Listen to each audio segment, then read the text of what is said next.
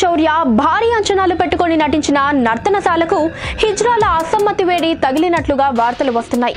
ఈ మూవీని ప్రమోట్ చేస్తూ నాగశౌర్య తనకు అనేక మంది హిజ్రాలతో వ్యక్తిగత పరిచయం ఉందని, వారి బాడీ లాంగ్వేజ్ ని పరిశీలించి తాను నర్తనశాలలో నటించాను అని చెప్పడంతో అసలు వివాదం మొదలైంది.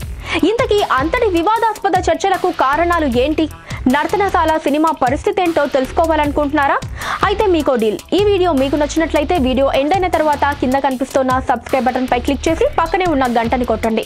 తమ మనోభావాలకు వ్యతిరేకంగా తమను కించపరుస్తూ ఉండే సన్నివేశాలను వెంటనే తీసివేయాలని, లేకుంటే నర్తనశాల ప్రదర్శించే థియేటర్ల వద్ద ఆందోళన చేస్తూ ఆ సినిమా ప్రదర్శనను అడ్డుకుంటామని హెచ్చరికలు జారీ చేస్తున్నారు.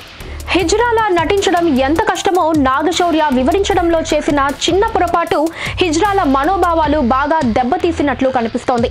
ఈ మధ్య కాలంలో చాలా సినిమాలకు ఇలాంటి వివాదాలు ముందుగా ఒక సామాజిక వర్గం నుండి విడుదలకు ముందు వస్తే ఆ వివాదం ఆ సినిమా విజయానికి సహకరిస్తోంది.